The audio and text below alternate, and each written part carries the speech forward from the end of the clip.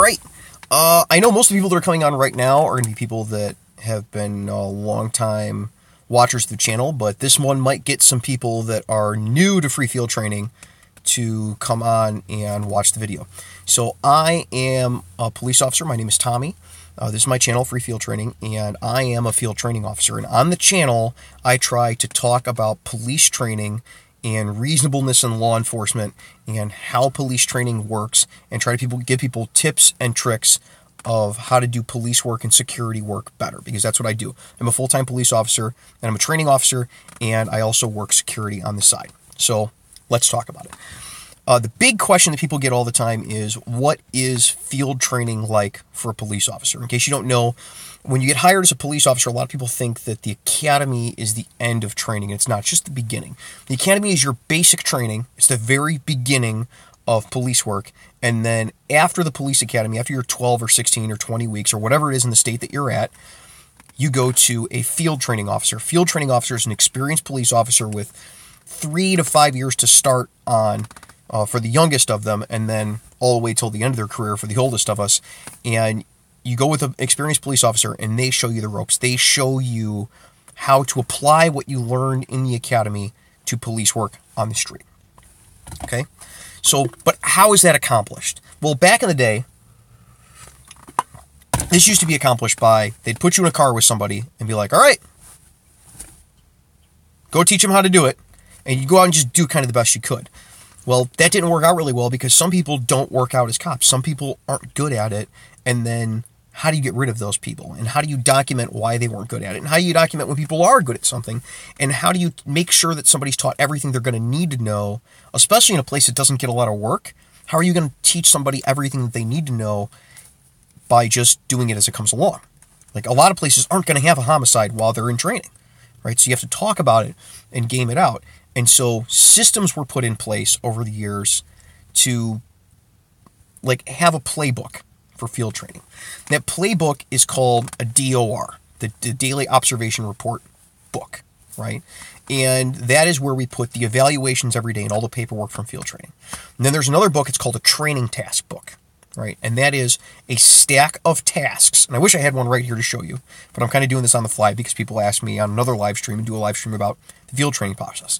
But everything is in the training task book, right? So we've got a book. I think my department's got 42 training tasks.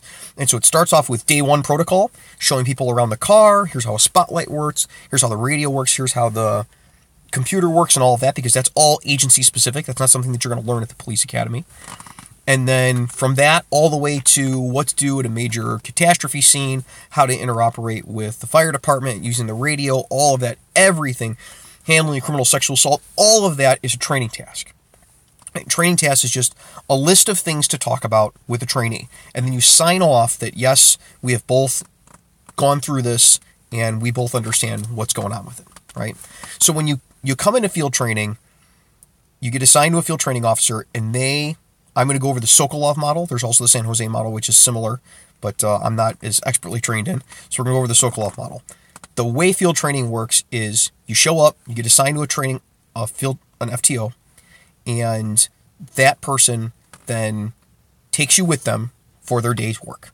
So when I have a trainee, the trainee's with me in the car, and that person does everything that I'm going to do. And on top of that person doing everything I'm going to do, we're going to do 1 or 2 training tasks a day, where we're going to go over this, and then we're going to go over it several times before we sign off on it and say, all right, now this person knows how to do this, right? And every day we're going to fill out a daily observation report. And the daily observation report for the program that we're using where I'm at is a pretty simple form. It's got a bunch of categories for stuff people are doing. So the first one is like appearance and interpersonal relationships. And then the second one's going to be like geography. And the third one's going to be officer safety. And it goes on down the line of different things, note-taking and court procedures and report writing and paperwork and all that. So motor vehicle operation, things like that. And then there's a column for them that's, meets, exceed standards, meet standards yes, meet standards no, and then another column for not responding to training, right? So for each of those categories, they're going to get a mark in one of those areas for the day, right? We used to use the San Jose model, which is a 1, 2, 3, 4, 5, or 1 to 10 system, and it was kind of an objectively, how is this person doing on this on any day that the FTO would do. But now we have meet standards yes, meet standards no, and then the extreme, like they're exceeding standards or they're not responding to training, right? And the standards are given to the trainee day one. They're handed a book. In the book, you open it up and there's a little paragraph for what is meeting standards yes and what is meeting standards no. For instance, for geography, where I'm at, meet standard yes would be, for geography, probationary officer knows what street they're on at any given time, period. Probationary officer can find addresses without using GPS or map, period. Probationary officer knows what mile marker they're on the highway without looking for mile markers, period. Probationary officer can navigate to within 2 houses of any location at night without using spotlight, period. Like, there's all sorts of things that they have to be able to do to be meeting standards yes. And the meeting standards no is basically the opposite of that, right? And there's these for each of these categories. So at the end of the day, I've been taking notes all day on the daily observation report of how they're doing. And then at the end of the day, we go over them and they get a score about whether they're meeting standards yes, meeting standards no, they're exceeding standards, or if they have been meeting standards no for a long time and we've been giving them additional training, if they're not responding to training, right? And it's not until that they get onto not responding to training that this really becomes an issue with the probationary officer, where we have to talk about whether they're gonna stay on as a cop anymore. It's a convoluted system because it's police department paperwork. Trust me, there's more. So I'll have a person, let's say I get them new, they're in the passenger seat, I'm driving for the first month, pretty much. I try to get them into the driver's seat as fast as I can, but at least the first few weeks, they're going to be in the passenger seat. And they're going to have their book out, and they're going to be, trying to navigate. Like, navigator job starts day 2, they're going to be the navigator. The first day, it's kind of like it's a non-evaluation day. It's just to kind of get to know each other. And then day 2, they start as navigator, and we start adding tasks on top of them navigating. It normally takes a few months for them to learn all the geography that they need to learn, where they're not like in their book trying to navigate every day, right? And they get the navigation down to where that's second nature, but we start that day 2. And then we do the first day protocol on the first day and normally into the second day before we sign off on it. And that's where they're learning to use radios and stuff in the car. And then everything builds on the stuff that you had before. So the training tasks go in a logical order, and then I write at the end of the day how they're doing for it, right? And we take notes throughout the day of, all right, they did this well, they did this poorly. They did this well, they did this poorly, you trained on this. Here's what I taught them, here's how I taught them, here's what methods I used to teach them. And then that's phase 1. And so there's a 4-phase system, right? So they're going to have a phase 2 officer, they're going to go to somebody else. And then a phase 3 officer, they're going to go to somebody else. And then for phase 4 is called shadow at the end of it. And they're going to come back to me. So I get this person who doesn't even know how to operate the car, has no idea how the spotlight works, theoretically, if it's some goofy college kid. And then by the time they come back to me, the idea at shadow is the first 2 weeks of shadow, like, I make sure they're all right. And then the last 2 weeks, I come in plain clothes, kind of like I am now, and it's them. And I'm just watching them work, which is my favorite part, because I get to do a lot less work, and I get to come dressed however I want, and I get to see the fruits of the labor of all this work that I put into it, because first phase is a lot of work. Like, you don't realize how much stuff you know until you have to teach other people that stuff, right? So, like, you don't realize how much there is to know about operating the 2 radios in the car until you have to teach it to somebody else. And you're like, oh, what is this thing called again? And you're, like, trying to remember it, right? So you see the fruits of your labor. So I really enjoy being an FTO. Between each phase, we do an end-of-phase evaluation, and before we pass them on to the next phase, so they know how they're doing. So the FTO process, ideally, you get your evaluation, like what you're going to be evaluated against, what the training standards are, and then you work on training tasks with the FTO, and they tell you how you're doing every phase, and you go on to the next officer, and they teach you more stuff, and it builds on itself. And that's it. I like to liken it to making a statue out of marble, right? You get a block of marble, and you send it to the academy, and it kind of roughs out something that kind of looks like a cop, but isn't really quite put together. Anybody that's seen a brand new guy come to a shift first day knows what I mean. Like, it kind of looks like a cop. Like, most people would see him be a cop, and most cops would look and be like, is that there's something wrong with that cop. Oh, yeah, he's new. Oh, okay, he's new. That makes sense, right? And then phase 1, we start chipping away at that marble, right? And we make it into something that kind of looks more like a cop. And then phase 2, it looks more like a cop. In phase 3, it looks a whole lot like a cop. It's doing pretty good. In phase 4, we're polishing the marble and trying to make it look right? Something that's presentable. And you'd be like, and then at the end of phase 4, the last phase at Shadow, I can go to the chief and be like, hey, here it is. Here's the cop we made you. And hopefully they go, oh, good, thanks. Here's your overtime slip. That's the field training process. It's not an exciting part of police work. It's not a sexy part of police work. It's not something people are going to be making movies about.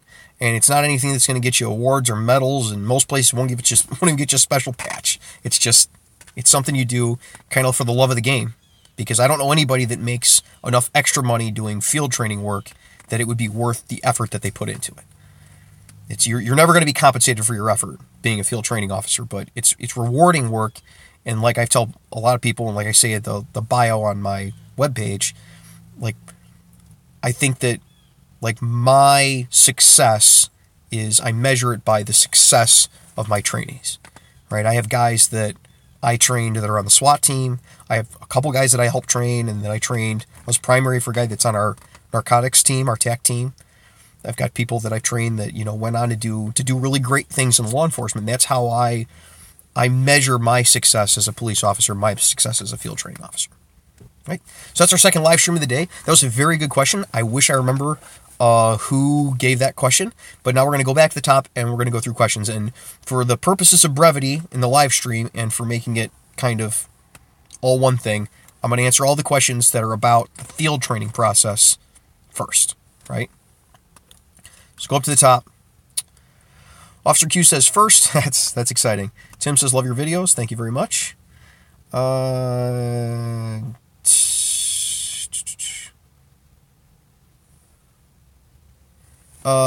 Jeter asks, what is one of the worst things to do while going through field training? Do you have any pet peeves that you picked up while being an FTO? All right, we're gonna do the last one first, right? My pet peeve as an FTO is people that ride in the right lane, like they drive in the right lane on a multi-lane road right up by the curb, because the right lane tends to bounce and I get seasick. And then people have this tendency, like when they're trying to make a left-hand turn, like they'll pull their car into traffic. And if you're in the passenger seat of a squad car while someone's doing that, like they pull out in front and the car's got to like swerve around them and stuff. Like I see my life flash before my eyes enough with letting some goofy college kid drive me around in a police car with the lights and sirens going. I would really like if people would just stay out of that right lane where I'm going to get smashed into and like the car's going to be up in my lap and I'm going to vomit because I'm getting seasick from bouncing up and down. Like that's my pet peeve. And what's one of the worst things to do while going through field training? The worst thing for a probationary officer to do while going through field training would be to like not be teachable. And it's easy to say that, and like I guess I should elaborate. The worst thing that they could do is blow off the stuff that you're teaching them. And I think not a lot of guys, but some people come into the field training process and they think it's going to be like the academy where they can just kind of skate under the radar. And as long as I show up every day, they have to pass me. And so they don't learn anything. They don't think there's anything to learn. And so they just kind of play lip service to listening to you. And then they do it however the hell they want to anyway. I'm like, that's good enough. And that's the opposite. Like, really the only real training you're guaranteed at a police department ever is when you're in field training. They're putting you with this person that knows significantly more than you do. Even if you're coming from another agency to a new agency, right? Like, let's say I left and went to, Las Vegas PD, which would be cool. But like I left and went to Las Vegas PD. Like that cop that's worked 10 years for Las Vegas PD knows way more about how to do police work in Las Vegas than I do coming from where I'm at. So why not listen to him, right? And that's the worst thing you can do is just blow it completely off, because then you're never going to get better. And that's a terrible habit to get into, being like, well, I already know as much as I need to know, so why learn more? It's stupid. That's how people get fired. Because they come into the job thinking they don't need to learn anything new. And then when they're not responding to training, it's like, well, we're teaching him to do this stuff, and he's still doing it his way, that he did it his last place. And they sit down with the boss, like, why are you doing it? It's like, well, it works fine. And that's when you get fired. Black Dolphin says, what would you say are the things that would fail the person who is being trained under the FTO? All right, if you're in field training, the easiest way to get fired, to fail, would be to not learn geography. That's the easiest way to do it. Not learn geography and not be able to multitask and not be able to follow directions, simple directions, right? Hey, dude, you need to search him before you handcuff him. I know this guy. Trust me, search him first. He's always got weapons on him. I already searched him. I don't want to hear about it. You already searched him. Listen, it's very simple directions, right? If you can't follow directions from the person that is day-to-day evaluating you while sitting in the passenger seat, writing about every little thing that you do, and you can't follow the very simple directions that they give you, especially if they give you a reason, but you can't follow simple directions and say, no, don't do that. You do that anyway. How can I then go to the boss and be like, oh yeah, this guy's going to do great when you tell him to do something? You know what I mean? Like, you have to look at it. The FTO is this weird amalgamation of like another patrol officer and a trainer and your first real direct supervisor, right? Like, we have to directly supervise this one person. If you have one-on-one supervision and you can't follow simple directions, how are the bosses that are going to make the decision about whether to keep you or not going to see that?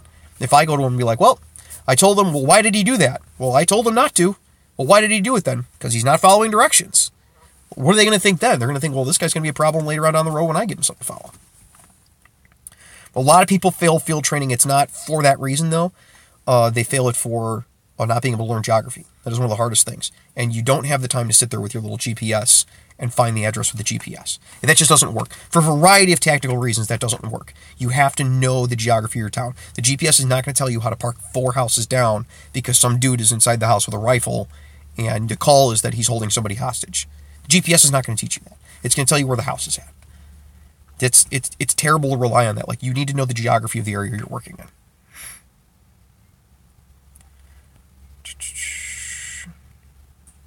Brandon says our FTOs at the jail don't even go to FTO school and are not labeled that anymore. Now it's just senior officers train them. It kind of sucks and varies on training and making weaker and weaker officers. That is a problem in some places. I know a lot of places that they'll have somebody that's right out of probation, so they've got a year or 2 years on, and they'll assign them somebody to teach. And they have no outside training. It's terrible. It's a bad idea. That's raising a lot of liability issues for departments. They're penny wise and dollar dumb, right? Oh, we don't have time to send you to this training. We don't have the resources to send you to this training. And we don't have the money to send you to this training. But we're going to have you train this other guy that's going to bring with him millions of dollars in civil liability. Unfortunately, a lot of government is penny wise and dollar dumb.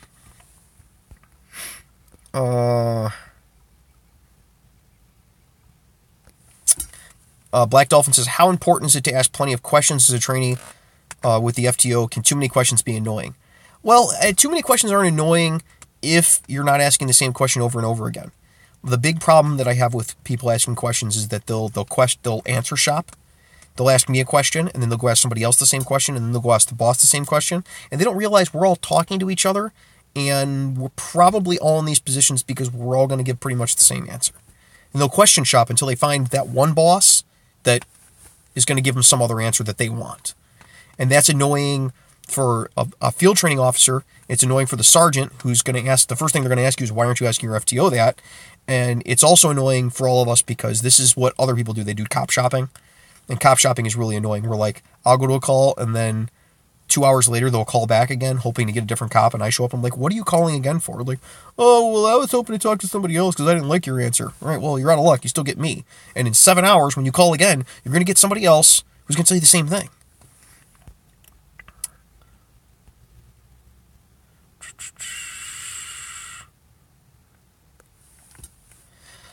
Brock says, I know that FTOs expect you to mess up because you're new, but what is the big no-no in terms of mistakes?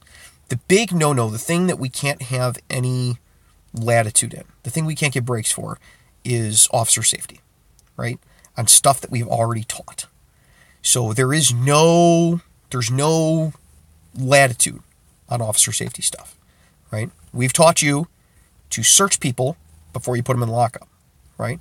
We've taught you when you search someone, you find a knife, you don't throw it on the hood of the car like they do on old cops TV shows. You don't throw it on the hood of the car, you secure it somewhere else. You either put it in your pocket, you drop it on the ground, you do something. You don't throw it up on the hood right in front of where you have their hands on the hood, right? So if you do something like that, even if we're not angry about it the first time, there's no second chances on officer safety stuff. It's getting written in the book, and it's going to get marked off that you did something wrong.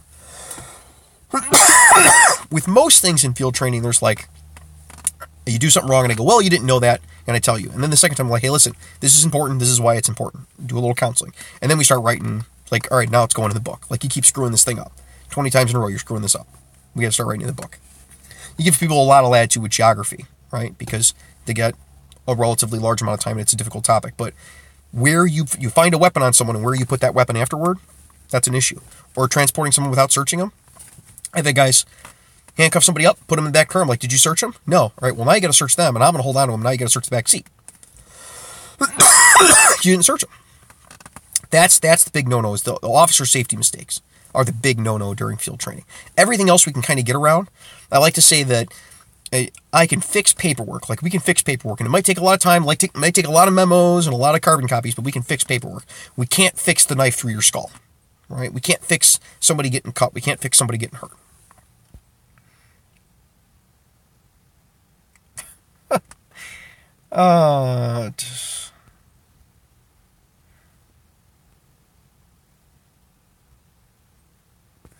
MG says, my FTO is mean to me. He micromanages everything I do. That's his job. That's kind of his job. He might think that you need micromanagement, and that might just be his leadership style. And being mean to you, like, he's not there to be your friend. And some people are a little more mean than others. I have this thing where, like, I tell guys, like, you have to understand that I'm not going to yell at you. So if I'm yelling at you, it's because you're about to get hurt. Not necessarily by me. You're about to get hurt because you're doing something, like, inordinately stupid that's going to get somebody hurt. Like, if I'm yelling at you, you've done something cataclysmically wrong. Some guys just yell all day about everything. You can't do it that way. You got to do it this way. About, like, what color pen to use. I don't get into that. And mean to me is, could mean different things to different people. But that's, like, his job is to be there and to teach you. And you don't have to like him for him to do that job.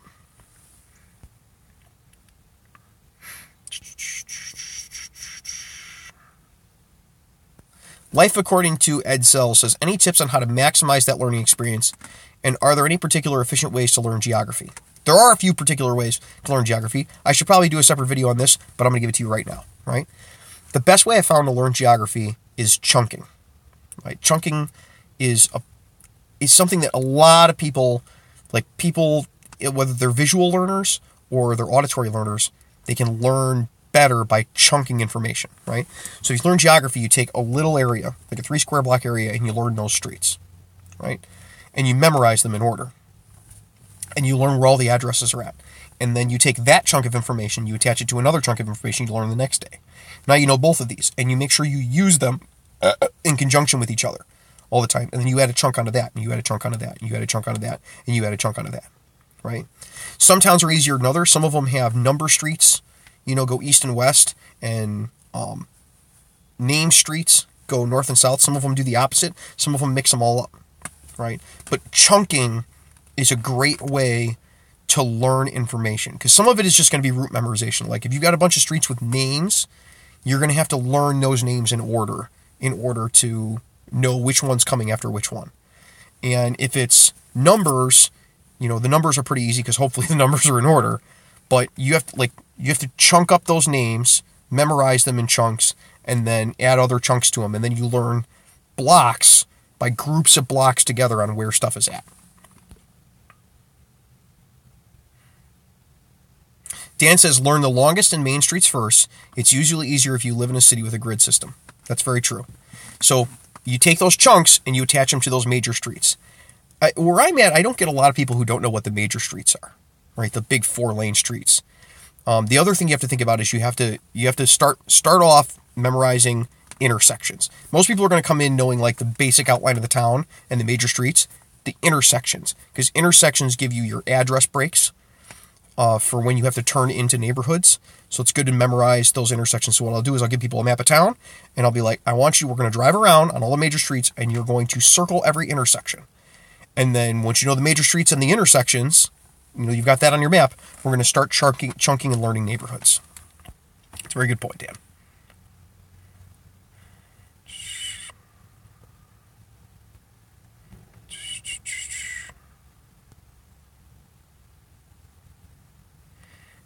Adrian Bream says, how do you learn on the job if your FTO program was lacking?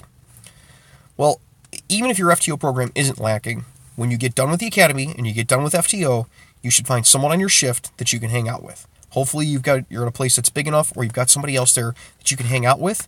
Ask them to ride with you, right? Ask them, hey, can I ride with you for a night? I just want to, I want to learn some new stuff. I want to learn from new people. Or just say, hey, I want to hang out. Let's hang out and let's ride together tonight and have fun or whatever. But ride with somebody else if you have that option. That's the best way to learn, is to work with other people and see how they do it. Learn, you learn 4 different ways to skin a cat in field training from different field training officers. Learn a 5th way and a 6th way and see what works for you. MG says, why do FTOs forget what it's like to be a rookie? Not all of us do. I distinctly remember being terrible at this job. Distinctly. And I think it makes me better at doing it now, is remembering the time that I didn't know. But some guys don't. And that's just a function of people. Like, every person is different. And some people are just jerks. And I'm sorry, dude, yours might just be a jerk. It's been known to happen.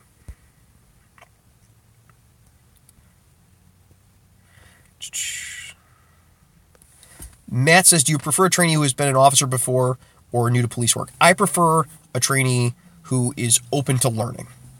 That's all I ask of them. If they're a new officer, that means more work for me, but that's not necessarily a bad thing for me. I enjoy my work. If they're I've had like seasoned veteran police officers that were some of the best trainees that I ever had. It was like, we came on and we had a lot of fun. I was like, hey, you can't do that. And they're like, oh, we'll fix it.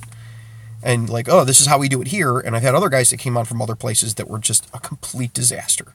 Complete disaster. So it's about the individual. It's about how willing they are to learn and what skill sets they bring to the table to start with. And some prior police officers come with awesome skill sets, and some come with terrible skill sets, bad things that they've learned at other places. You go around the internet and YouTube, like, you'll see a lot of people, or forums, or like Police One magazine, and you'll see articles written by people who clearly have no idea what they're talking about. Clearly have no idea what they're talking about. They're just making stuff up that they've heard, right? Like, guys come to from other agencies that have no idea what they're talking about, that this place, they had some sergeant that told them something, they took it as the God's honest gospel truth, and now they don't want to listen to you. They're like, well, I've been doing this like this for years. I'm like, well, you're going to get hurt. You can't do that. It's not a good idea. You're going to get sued. You can't do that. That's not a good idea. Like, I've had guys come to me and be like, oh, you lock somebody up, you could just search their car. And you're like, slow down there, homie. Gant was quite a while ago, right? Like, you haven't had a law update since you went to the academy? Well, I mean, you can search the car anyway because you're in an inventory, right? Well, but we're talking about different things. We're not talking about a search incident to arrest. We're talking about an inventory search because we're impounding the car. We're towing it. If we're not towing it, we don't get the search, right? Like there's stuff changes over time.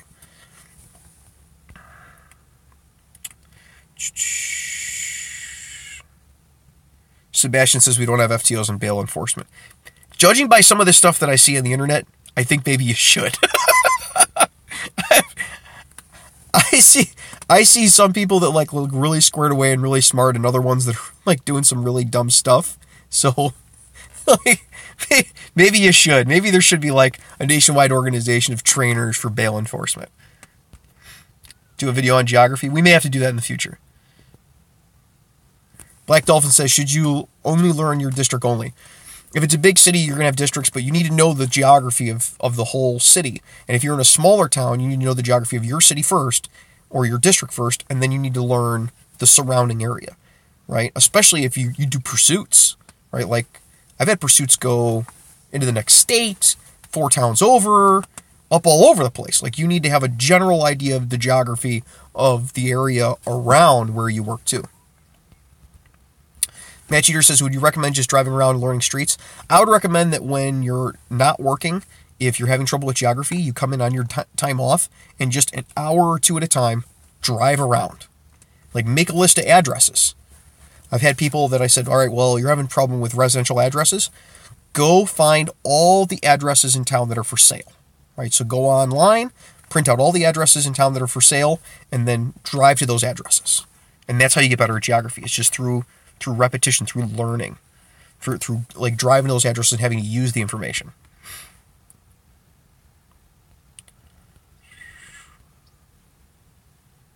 Sebastian says, our mains are the names of the presidents. Are you and Gary, Sebastian? Are you and Gary? It's okay. You can admit it.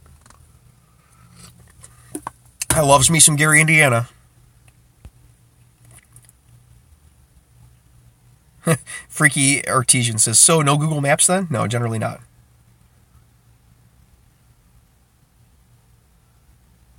Josh says, do officer down / officer needs help type of scenarios on the road to reinforce the need to know geography? That was a butt-puckering, humbling moment for me. Yeah, and here that comes pretty early. The people were like, hey, we need to get there. Like, he's yelling for help. Time to go. Let's go. And they're freaking out. And people start getting serious about geography pretty fast. Luckily, where I'm at, well, luckily or unluckily where I'm at, that comes pretty early normally for people. Normally within the first few days, like, there's something where, like, we need to be there now. We don't have time for this. And I start telling them, turn left here, turn right here, go 3 blocks down, turn right, we're there. That's it. Right? And they're like, wow, dude, I'm glad you were, well, yeah, I'm glad I was here too, because obviously we wouldn't have gotten there had you not known the geography. So normally, like, within a few days of them driving on their own, like, it really sets in. If it didn't set in from me watching me drive, it sets in for them that they had no idea where they were going, and I had to tell them to get there. And that was stuff that happened to me when I was in field training too, right? Like, there's no judgment about that. Like, that's stuff that happens to everybody. Jeff says, my dad used to say that you can learn something valuable from every job you do. Now I know the value of those years of delivering pizzas. You know, that's the thing. If that's a skill set you come to police work with, that's a valuable skill set. That's something that you would never think to put on a resume that would never come up. It's a valuable skill set. I like to sit down with guys when I first start training them, and we do a little form about, like, what they used to do in the past. And a lot of FTOs will pass that up and be like, yeah, whatever you did. All right, you goofy college kid. But stuff like that comes up. We're like, oh, you delivered pizzas for 3 years? Where'd you deliver pizzas? Oh, here? Perfect. And then you're going to know the streets, right? That you can, like, find addresses and stuff.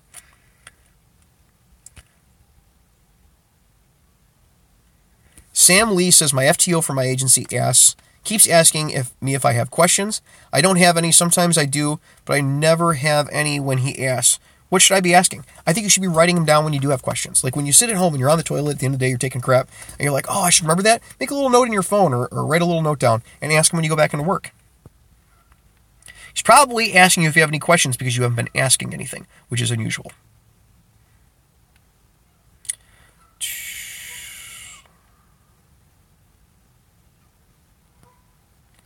Jordan says, do you have any quick tips like satellite dishes pointing south for quick direction finding? A lot of towns, you can tell your north, south, east, and west by whether it's odds or evens on the sides of the streets. So if you memorize which side of the street is the even side and which side is the odd street, you're going to be able to find that direction pretty easy.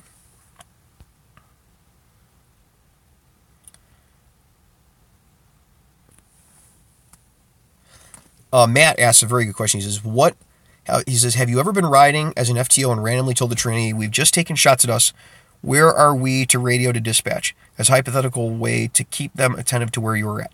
Yes, in fact, if I do that, and if they don't know where we're at too much, if I think they're spacing out, we'll have a universal rule. I stole this from a board game. It was like, universal rule. Anytime I clap my hands, you have to tell me where we're at. You have to stop the car and tell me where we're at.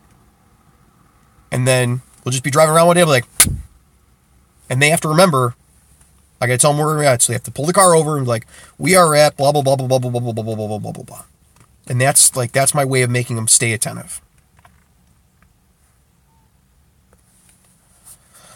Adrian says, Chicago police roll around with 3 PPOs and 1 FTO per car. Would you ever recommend that? No, for a variety of reasons. FTO training should always be one-on-one training. It is like the only time you're going to get one-on-one training in police work.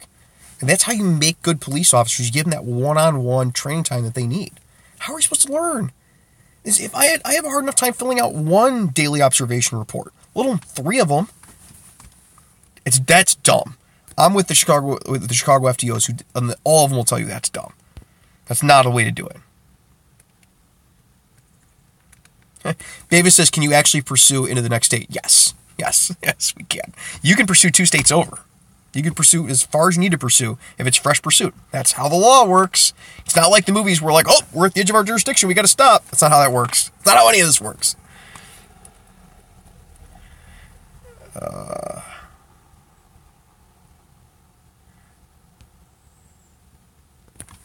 Sam Lee 80, it always comes off good to a teacher trainer and is great for you learning to keep notes of the questions, and you have to be prepared to talk to them when the opportunity comes up. It does. If somebody comes in with questions, start of the day, hey, last night I thought about blah, blah, blah, that looks great to me. Because then I know you're actually thinking about it. I know you're serious about the job.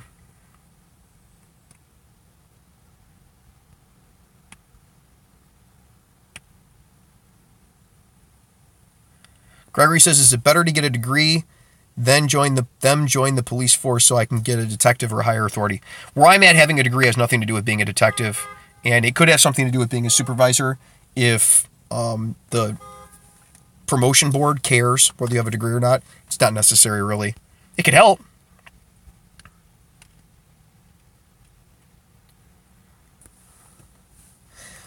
Jared says, how long does the probation stages last? They're about a calendar month.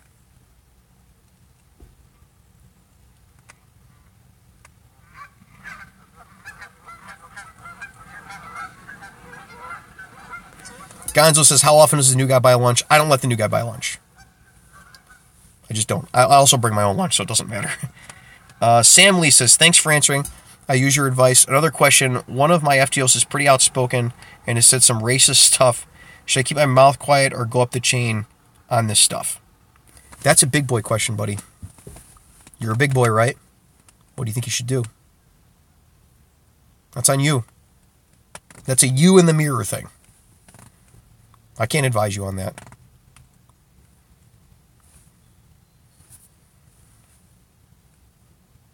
How serious is it? How serious is he about it? Who would you report it to? Is the person you're reporting it to, do you think they're going to take it seriously or not? Big boy questions, man. That's like use of force stuff. That's big boy questions. You're going to make your own decisions in life about that.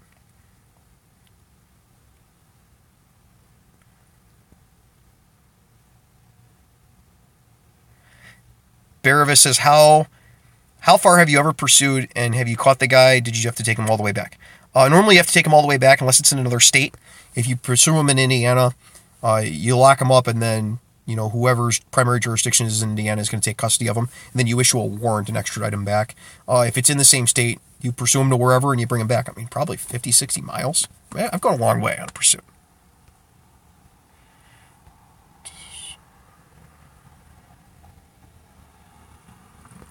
Matt says, I currently live in Georgia, and I notice a lot of officers, both county and local, use GPS to get to calls. What's your opinion on this? They might not be using it to get to calls. If they're using it to get to calls, I think that's a terrible idea. But they might not be using it to get to calls, but a lot of guys I know will mount a GPS on the dash, and the reason is so that while you're driving, if you have that moment where the hell am I at, you can look at the GPS and you know where you're at any time. It also helps with pursuits, especially longer pursuits, where you can look at the GPS and know where you're at, so when you're calling it in, you'd be like, all right, we're northbound on Main passing 4th Street, and you don't have to know it in your head where you're at. You can look at the GPS, and they normally have it zoomed in pretty big so that they can see where they're at during the pursuit. Makes it a lot easier.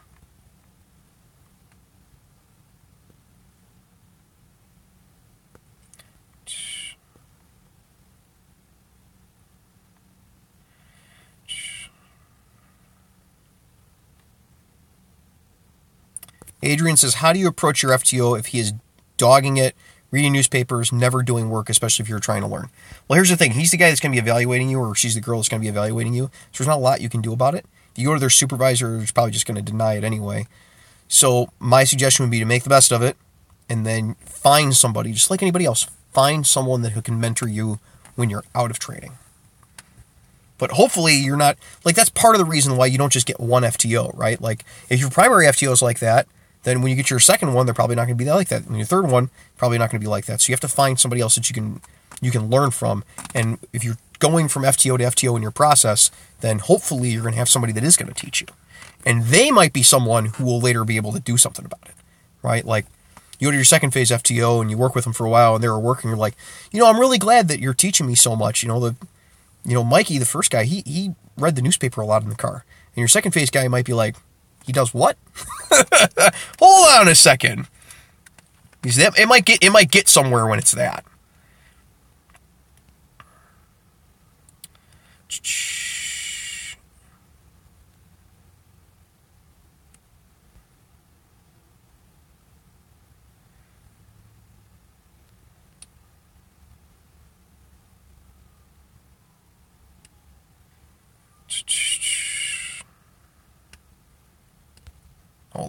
I lost my place. I'm sorry.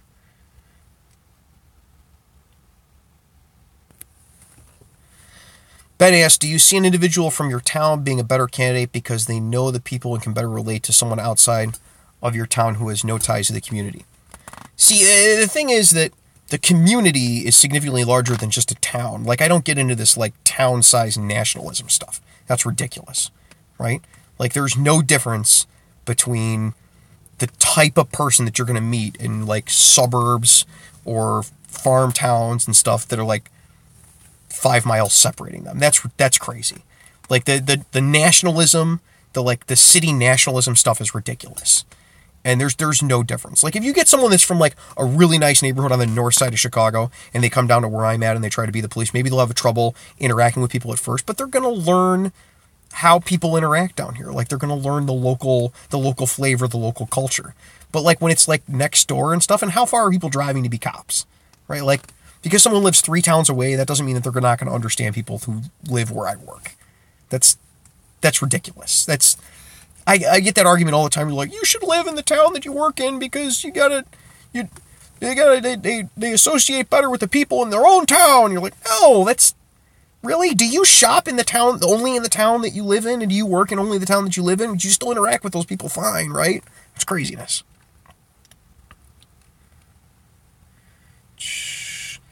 Baravis says, how far has another agency come to pursue into your jurisdiction? Several years ago, we had a Michigan State Police car come through. That's a ways.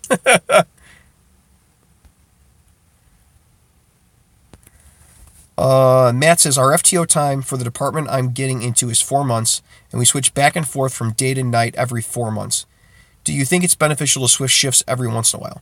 I think it's beneficial to switch shifts every once in a while. I wouldn't do it every month if I could. I would do a 3-month rotation.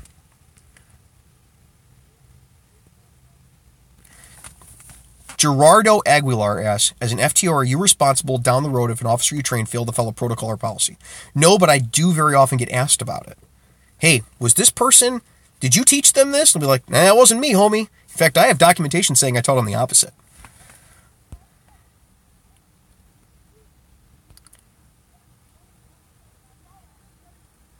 MG says, I had a girl hit me on me during training and my FTO glared at me. I don't know what to tell you, dude.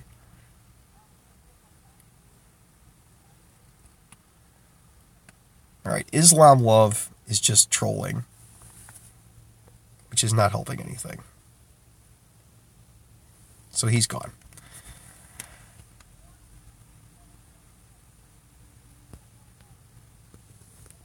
How do you deal when you show on a warrant check and there is abuse on a household member?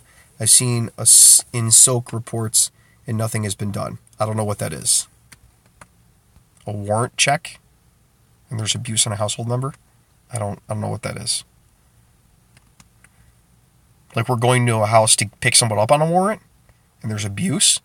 If there's any abuse of a person, like of a protected party in a house, like a kid or an elderly person, like, we report it. We report it up the chain even if we don't have enough for, like, we report DCFS or the Department of Human Services in Illinois, even if we don't have enough to make an arrest. But if there's enough to make an arrest, we make an arrest.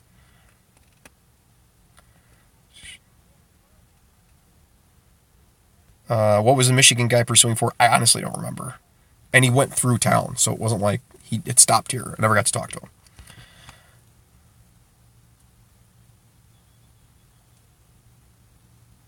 How many FTOs are in your apartment? I think we have about 15. I missed the beginning. Can I get a quick recap? Go watch it when we're done. It'll be up. It's staying up. The Lone Star State says, have you ever been accused of being racist from someone that you pulled over and interacted with? All the time. That's a normal thing. If you're a cop and you've never had that happen, then you're not doing police work.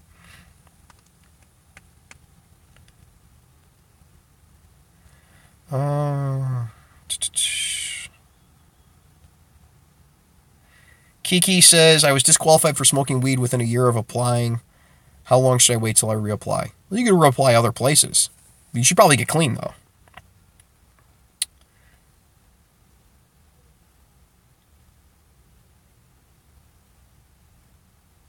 Here's a fun story. Paul says, 2009, I was field training a rookie. Long story short, deer hit by car, euthanasia was authorized. Rookie went to dispatch deer, missed 3 rounds from 6 feet away. Deer jumped up and ran. He proceeded to dump an entire mag into the neighborhood, trying to pick off the deer.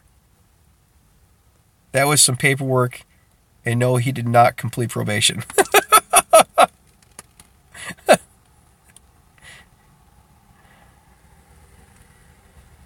Gerardo says, "Do the rank at FTO come with time on the force, or is it a rank given to those who want to teach?" It's not a rank at all. It's just a job. It's like being an evidence tech. It's just a job you do. Two Guys Talking Podcast Network says, "Realizing that you don't get paid extra, does your work and effort eventually get appreciated?" I get an hour of overtime for every day that I train someone. But that doesn't even come close to, like, I do my work and then like a whole other job during the day. It doesn't pay. It's not real compensation for what I'm doing. But it is appreciated, and it's appreciated with an hour of overtime every day.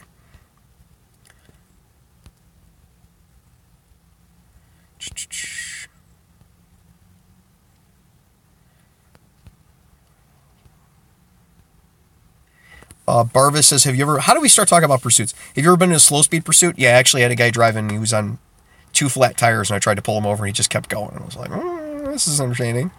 He ended up being really drunk. I'm glad that we boxed him in.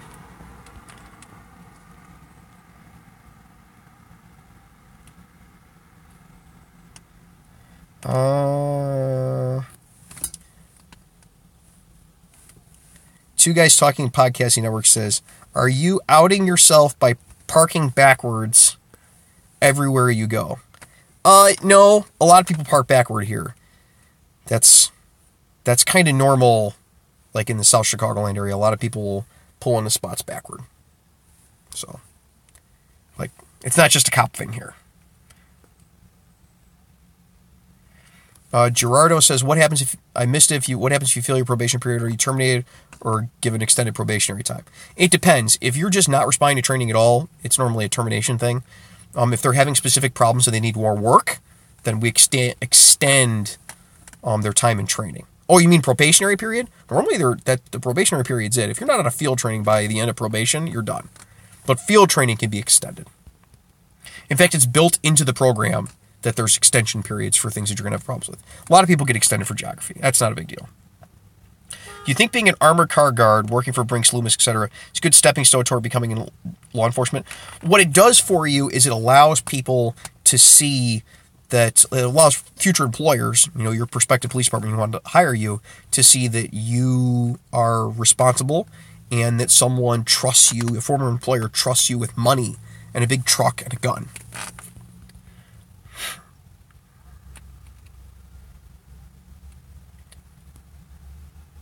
We just did a live stream on graveyard shift versus day shift. Go look at it. It's literally the video right before this.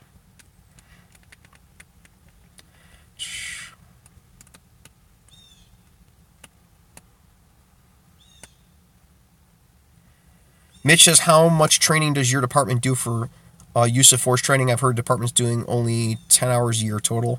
Well, everything you do that involves using force is use of force training. So all the firearms training. So we do quarterly firearms training and qualifications.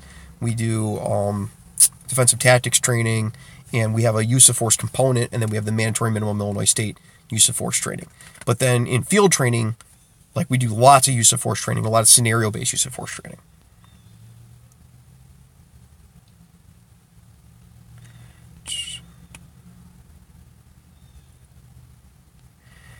Ben says, last one, haha. What level of discretion, if any, do you give trainees? Well, trainees, I know different people have different ideas on this, but where I'm at it is, I'm less worried about what you do than your reasons for doing it, right? So I let trainees have the same level of discretion that I have, because in a few months, they're going to have to be able to exercise that discretion smartly, right? So are we arresting this guy? No. Why aren't we arresting this guy? The more important question isn't the judgment call of whether to arrest him or not, or whether to write him a ticket or not, or whatever. It's, what's your reason behind it? I want to know that they're thinking, and I want to see that they have a legal and smart reason why they're doing or not doing something.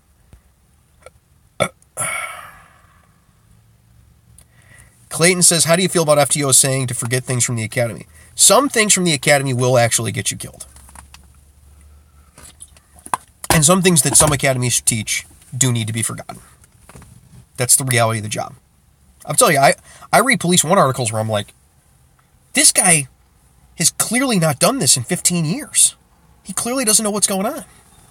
And those are the same people that teach at academies. Not all of them. Like, most of the stuff you get at the academy is good. But you have to remember that, like, the academy is only as good as the people that are teaching at it and the curriculum that they're teaching. Adrian asked, do laterals have to go through the full FTO program by you, or is it abridged? Ours have to go through the full process.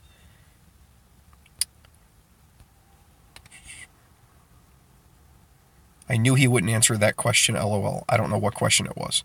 I'm trying to just pick out stuff that's about field training.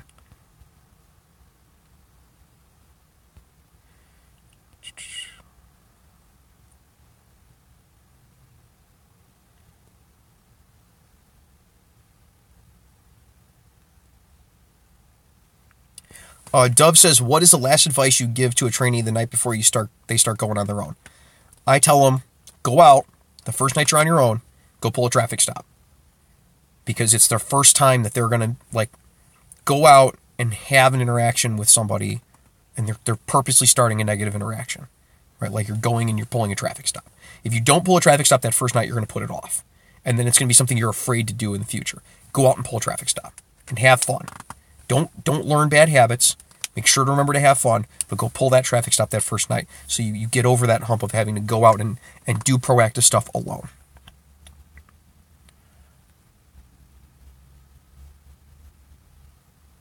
I don't know anything about constables, I'm sorry.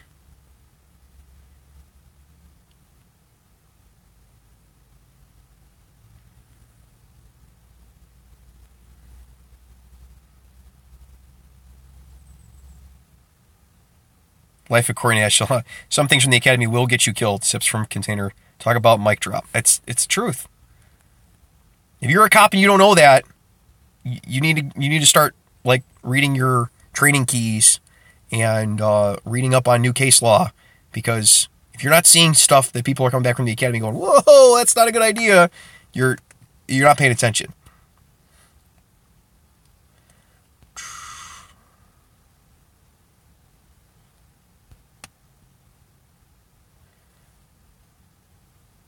MG says, could an FTO expedite your process if they feel you are ready? They can under some programs, like the San Jose model, the 1, 2, 3, 4, 5, 6, 7, 8, 9, 10, 1 evaluation sheet. They have an expedited training program. Sokolov model that we use, they have to go through the whole process. Because if the person doesn't go through the whole process, then they could come back later if they mess something up and be like, well, I wasn't trained in it. They didn't give me the whole process. So you're supposed to give them the whole thing. With me, I can't just expedite their training.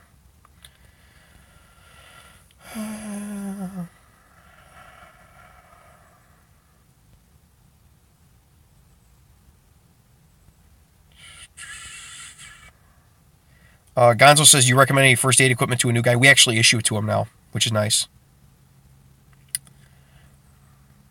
How long have you been in the police? I've been in the police 11 years.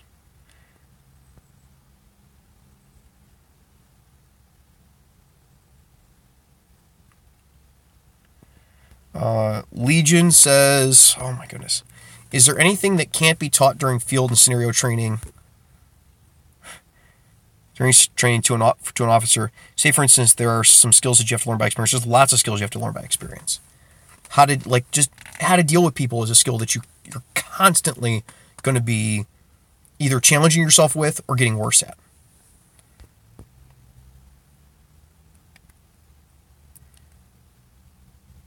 Brandon says, do you plan on promoting? I don't plan on promoting. Do military veterans make good police officers? Some of the very best cops that I've ever trained who got it instantaneously were military vets.